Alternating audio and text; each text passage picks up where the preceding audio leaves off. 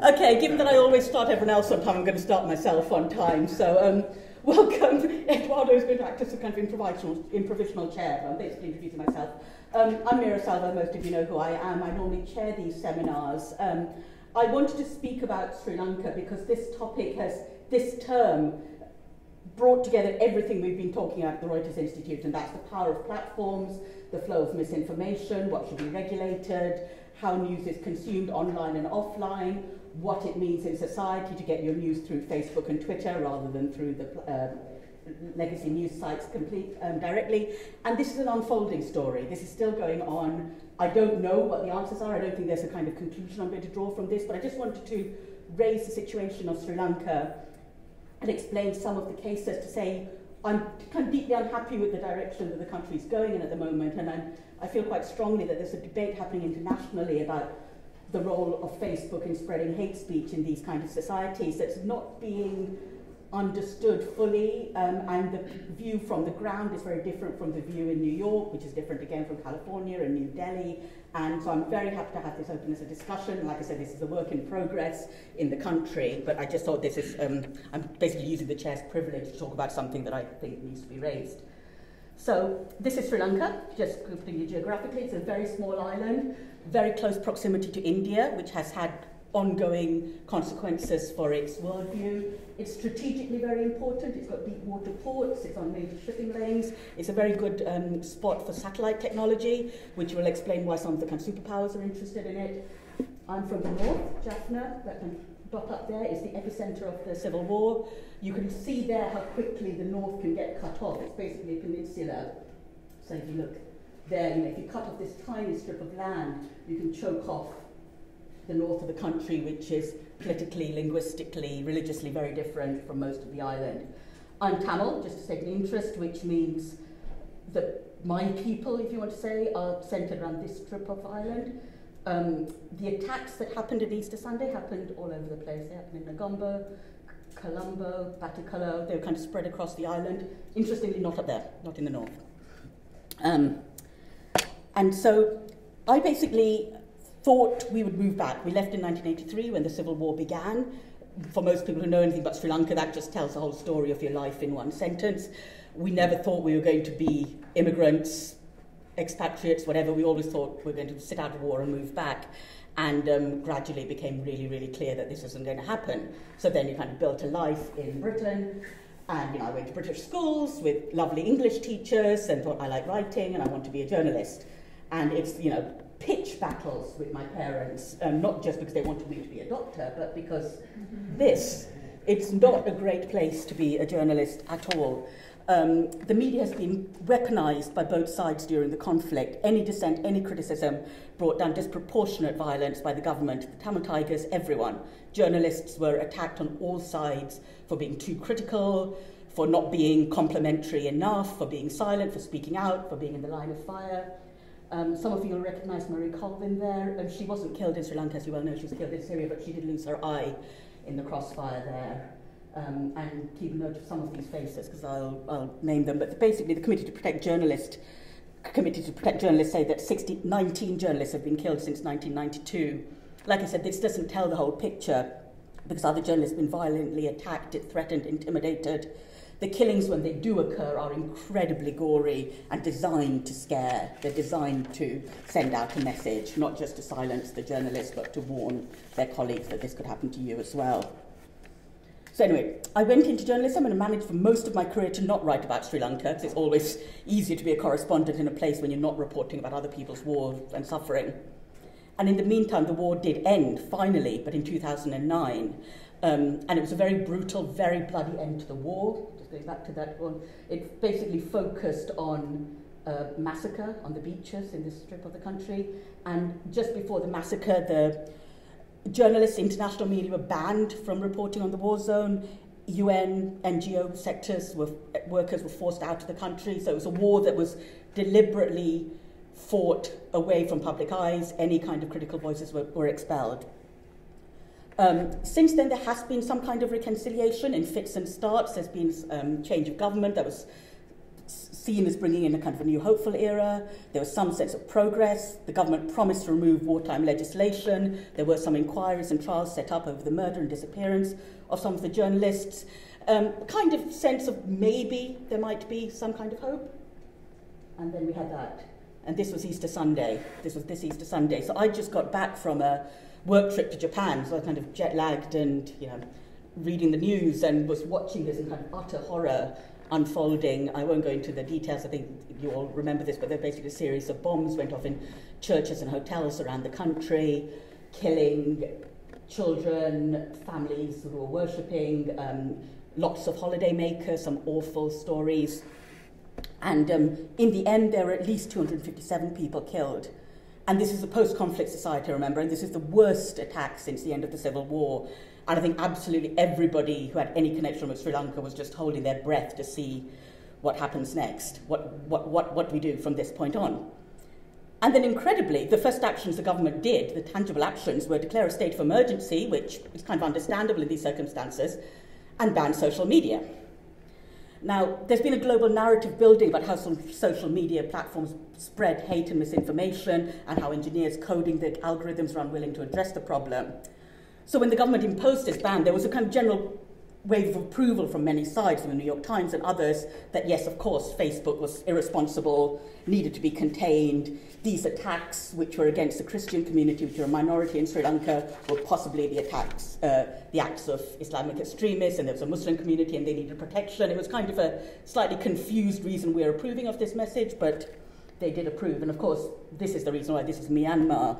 And Myanmar is a kind of different case, but it really fed into the narrative of Sri Lanka, and I've heard so often now that Sri Lanka and Myanmar are the same, which I'll come into in a minute. They're not. But in Myanmar, the military drove more than 720,000 Rohingya into Bangladesh, while really dehumanizing material about the stateless group was spread on Facebook. And Facebook was incredibly slow to take down these problematic pages. The key thing is that people keep putting them in the same category and saying because these events happened in Myanmar and Facebook had a certain level of culpability, the same obviously applies to Sri Lanka, and that's too simplistic. One thing I keep hearing is that Facebook is the internet in both these countries, and in Myanmar it's the idea that you buy a mobile phone, Facebook is downloaded as the app, and that's how you access the internet. That's not the case in Sri Lanka. It's a more digitally developed society. People know Google. People know search engines. They know there are aggregators. It's kind of more sophisticated digital society. Facebook is still very important. I've got data on that. But it's not this idea that Facebook is the internet. It's a bit simplistic and doesn't tell you the whole story. Also Sri Lanka crucially has the highest literacy rate in South Asia. It's a literate population, highly educated. And there have been signs of a kind of strong, digitally focused civil society emerging since 2009 and the end of the war. And this civil society looks at women's rights, LGBT issues, and crucially inter-ethnic dialogue. And this dialogue was mainly in English, which was a common language between all the groups. And because it was in English, it focused on upper socioeconomic groups and in urban centres, so it was limited, but it was the beginnings of a kind of truly national conversation. The local language in social media in Sinhala and Tamil is very different. It's very divided, and it reflects the ethnic tension and mistrust expressed in mainstream media. So again, even within social media, there are two types of social media. There's the English social media, which is overall more progressive and can speak to a kind of younger pan-national audience, and then there's the kind of linguistically divided social media, which can be excellent and can be terrible, the same as content everywhere. And just to give you a few examples of some of the campaigns that really spread on social media at this time, the I Voted campaign, which was used during the local election campaign in February 2018, and together with the kind of LG Poll SL, which had lots of first-time voters sharing photos of themselves. And again, remember, this is the generation that have come into adulthood in peacetime for the first time in a very long time, so it's a very powerful moment. Activists in civil society has used the disappeared SL hashtags, disappeared Sri Lanka, to draw attention to and track the protests by families of the disappeared in the north, the people that had disappeared during the conflict. And there's been 150 years hashtag to mark 150 years of Ceylon tea, and that's been used partly as kind of celebratory hashtag, but also to mark the plight of upcountry Tamils, which are another kind of minority group that have been quite badly served in society. So I kind of felt very strongly that none of this was feeding into the narrative of social media in Sri Lanka in the wake of the Easter Sunday attacks. And I want to look at this into this a little bit more. And because if you look at it, the war ended in 2009. Until 2016-17, you had a kind of bumpy but fairly linear progression path towards peace. And then in 2018, to be honest, everything started going a little weird. In October 2018, and this was the kind of the weirdest part, but it's not the only thing, the president, Maithripala Sirisena, who'd won on a kind of unity ticket, sparked a constitutional crisis when he effectively tried to overturn the results of the election and replace the sitting Prime Minister, Ranil Wickremesinghe, with the former president, Rajapaksa, who had been the president who'd presided over the country during the kind of very brutal end of the civil war. And as Rajapaksa's supporters seized control of the country's state media, journalists ended up taking to Twitter to document what's going on. So immediately you saw what social media was doing. And the attempted constitutional coup, only ended after street protests by citizens and strong opposition from parliamentarians. And both groups used Facebook to organise and mobilise themselves. And quite hilariously, this was a parliamentary brawl that was recorded on Facebook. And go and look at it. Just type in Google Sri Lanka parliamentary brawl into Google, and you'll see this fight between MPs in Parliament. And what you'll also see is they're all holding mobile phones, all videoing each other. So social media was being used to firstly get you inside Parliament and give you a very different view of what was going on to what state media at that time was doing. There are also other events in 2018 which raised cause for concern, and this is when things start going surreal. Because in February, so earlier that year, there were viral messages on Facebook that police had found 23,000 sterilisation pills from a Muslim pharmacy in the east of the country, and that there was a plot that Muslims, who tended to be Tamil, by the way, they tended to speak Tamil as their first language, but they didn't always identify as Tamil later, they often spoke both languages, that there was a plot for Muslims to wipe out Buddhists, and the Buddhists are the national majority, the Sinhalese Buddhists. And then there was kind of a slightly weird incident where a group of Sinhala men went to a restaurant and found powder on the food and asked quite aggressively if the owner had put these pills, the powdered pills, onto the food. And the owner, talking about language, didn't fully understand what he was saying. He did speak some Sinhala, but just didn't understand. So he said something along the lines of, yes, what, I put powder? You know, just like, what's going on? That was videoed, taken as confirmation that he had in fact put these powdered up pills on the food, and then he was beaten up. And his admission was also recorded on a mobile phone that was then uploaded to Facebook. And a Facebook group called the Buddhist Information Centre pushed out the video as proof that there was a kind of Muslim conspiracy to sterilise the national population. The powder was just flour. It was chapatis and it was just lumps of flour. So it was bad cooking, but not attempt to sterilise anyone.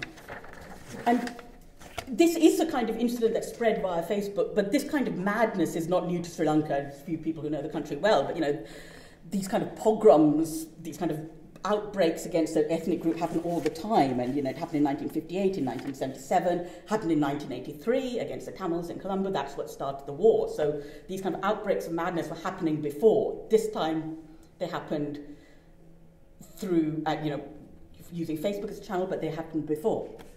And at the same time, round about that time, there's a really interesting report done by three writers who I referred to quite a lot in this work, with Sanjana Hattowa, Yudhanal Vijayaratne, and Rasman Sarato, on Twitter bots that suddenly popped up in Sri Lanka at the time, around about the time of these anti-Muslim sentiments and rioting. And activists and journalists on Twitter, including the authors themselves, suddenly found themselves being followed by thousands of bots.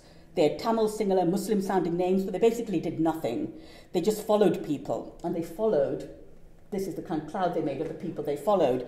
And I don't expect you to recognise the names, but they're basically leading diplomats, ambassadors, civil society organisations, journalists, cricketers, people who have kind of high profile in Sri Lanka. I think Bill Gates is in there somewhere, but he's there because I think he's a default that Twitter recommends you follow when you open a Twitter account. But so this was a cloud of people that was suddenly being followed by thousands of Twitter bots. Groundviews, one of the civil society news sites that tracked this, set up a kind of use the Twitter unfollow tool to enable people to unfollow these bots, but it was just an odd thing. And at the time, the author said they didn't know what these bots were being created for, but probably thought they were going to be weaponized in the future to control or shape political discourse around key electoral processes or reform. We just don't know.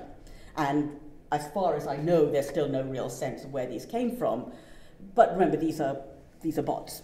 And I'm going to pause for a minute here to just talk a little bit about the media landscape in Sri Lanka. And if you look at the media landscape in Sri Lanka, you're going to see that it's quite divided quite significantly by language. This is a very brief look. There are a reasonable number of media outlets, but very few that speak with much credibility over the island to the whole population. It's a very polarised society. If you read Udayan, you're unlikely to read Dilawalina. It's just, you're going to pick one of these. And so the messages you're going to get are very different. And Sri Lanka does not do well in the World Press Freedom Index, and a lot of the reason is this, and it doesn't come up particularly well, but it's to do with media ownership. This is a Reporters Without Borders graph, and you'll see just what state control there is over most of the media here. 7 out of 12 print outlets are owned directly by former or current members of parliament, another 2 through their family members. Over half of all radio is owned by members of parliament or their family members. And on TV, 4 out of 12 are directly controlled by the state, while another 2 at least by family members. So at least 50% of the media in each sector is pretty directly controlled by individuals very, very closely connected to or in government. So this is not an independent media space. And the outlets that are not somehow affiliated with the establishment are routinely attacked by the establishment for being traitors, liars, unpatriotic. So that's the kind of media space. And then this is where we're operating digitally. Again, just to give you an idea of where we are. 31% internet penetration, as you'd expect, mainly in urban areas. 5.5 million Facebook subscribers, 26% of the population, and 30%. So basically, if you're online, you're on social media. Mobile phone usage, 137% of the population. Virtually everybody, everyone plus has at least one mobile phone. So it's what it is everywhere else. It's mobile, it's social media, it's urban, but mobile, cheap data. It's also got the 7th cheapest data in the world. And it's really interesting. This is a kind of completely separate study that I look at, looking at the correlation between press freedom, misinformation, internet blackdowns, government authoritarianism, and the price of data. It's quite an interesting thing. Now, the population of Sri Lanka overall is quite young, so 1/3 are between 20 and 40 years of group, and this group are heavy users of Facebook, Twitter, Instagram, instant messaging. The most computer literate of these tend to be in the urban centres, and they're electorally active. They're more likely to vote in regional and national elections. And the Centre for Policy Alternatives, which is a group in Sri Lanka, carried out some interesting research on how this group share news. And this is from 2016, so a little bit old. But while Facebook is the most important source for news, if they read something interesting, 56% of them were likely to share it via email. Only 18% would said they would share it via social media. So while Facebook might be the place they get news, at that point, it was 2 years ago, it's not the main place they spread news, that's still email. And obviously it's going to kind of change, but it's not a given that if you read something on Facebook, that's where you share it. The digital news report from the Reuters Institute for the Time reported that 44% of people worldwide use Facebook for news and 24% of them use social media to share it. So if you look at it in that context, it's kind of understandable that Sri Lankan government shut down social media for around 9 days after the Easter attacks, ostensibly to stop hate speech in the wake of these attacks. But firstly, it didn't really work. The hate messages still spread via text messages, VPNs, and it also became quite clear that social media was the least of it. There were massive intelligence failures that led to the attacks. There was a breakdown in communications between the Office of the President and the Prime Minister, unsurprising, given that the President had tried to oust the Prime Minister about 6 months earlier. There were lots of questions that people had that just weren't being answered. And also, just look at the results. If you say that you shut down Facebook to stop anti-Muslim sentiment spreading around the country, well, there's been a whole spate of anti-Muslim riots and a huge groundswell of anti-Muslim sentiment in the wake of the attacks. There have been internet blackouts, but they've been accompanied by curfews and mob violence that I remember really well from all the years in Sri Lanka. Again, this is not new. There's also been a state of emergency that hasn't been lifted, giving the police quite sweeping powers to detain people. And the attacks have not stopped, and there's really no sense that the rule of law in the country is getting worse. It's getting a lot better. No sense that the rule of law is getting better at all. It's getting worse. And then I'm going to unpick this case. This is, I'm going to say his name. I'm not very from Sri Lanka, but I still can't say his name properly. It's Dr. Saigu Shihabuddin Muhammad Shafi. and he's a doctor in Kurunegala Hospital in the west of the country. And his story shows both why social media may need regulating, but why it also can't be done from isolation in the mainstream media. In late May, a Sinhala language newspaper published a story that a doctor with links to the radical Muslim group, the National Tawhid Jamaat, who are accused of coordinating the Easter Sunday attacks, had, again, sterilised 4,000 Sinhalese women, and that police were investigating, and the sterilisation was meant to have happened at this hospital.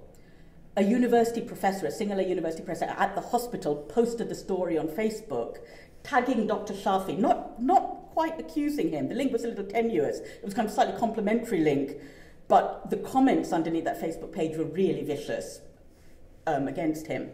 The police, in the meantime, issued a statement that they were not aware of any of this. They were not investigating. They had no clue, no evidence of any kind of forced sterilisation. But the next day, Dr. Shafi was arrested, not for sterilisation, but for amassing undeclared assets under the Prevention of Terrorism Act. His colleagues spoke out for him, but he was still in custody. His wife, who was also a doctor at the hospital, and his 3 children have gone into hiding. And when tracked down, the quote I had from her, which said, which I didn't get, the Sri Lankan media got, which is, "I don't know what the future will hold for my family. I don't think things will go back to normal and fall back into place, even if my husband is proved innocent. The media has killed us." Just as an aside for, globally trust in the media, the role of the media in society, but this is incredibly powerful. And the police chief in charge of the region is now being investigated for his role in the whole operation.